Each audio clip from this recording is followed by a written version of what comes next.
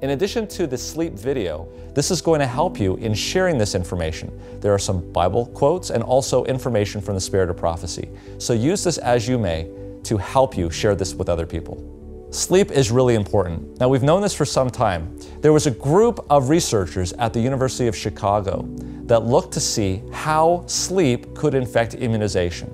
And in fact, those people that got enough sleep had almost twice as much antibody after a vaccination than those that didn't have enough sleep. And so their conclusion was that sleep is very important in the immune response against viruses. There was another study that was done out of the University of Pittsburgh, and there they looked at sleep again.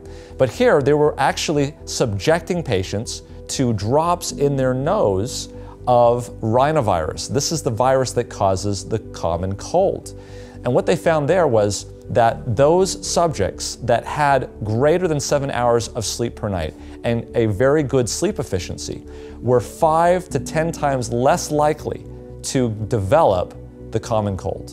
There's more research that's going on into sleep, and researchers are now finding out that the sleep that you undergo early in the night, the first part of your sleep, is very important for physical restorative sleep, and it's also associated with growth hormone secretion.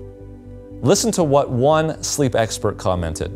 It's actually during the first third of the night that we experience the deepest part of our sleep. We move into deep sleep more rapidly, and it's the phase of sleep during which we're the least likely to be disturbed or to wake up. This deep or slow wave sleep is the most restorative part of our sleep. We experience low levels of the stress hormone cortisol, as well as reductions in sympathetic nervous system activity. So you can see why it does us so much good. Listen to the words of Ellen G. White, a health reformer from over 100 years ago, as she talks to us more about sleep. And this is from Manuscript Releases, Volume 9, page 46. Make it a habit not to sit up after 9 o'clock. Every light should be extinguished. This turning night into day is a wretched, health-destroying habit. And the next quote is from Manuscript Releases, Volume 9, page 47. Wake up in the mornings. Set your hour to rise early and bring yourself to it. Then retire at an early hour. And you will see that you will overcome many painful disorders, which distress the mind, cause gloomy feelings, discouragement, and unhappy friction, and disqualify you for doing anything without great taxation.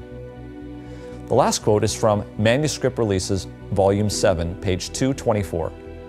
I know from the testimonies given me from time to time for brain workers that sleep is worth far more before than after midnight. 2 hours good sleep before 12 o'clock is worth more than 4 hours after 12 o'clock. Here we see practical and simple remedies that can be used in conjunction with modern medical technology to enhance our God-given immune system. Let's make sure that we get to bed early, turn out the lights, rise early, and teach others about what we've learned.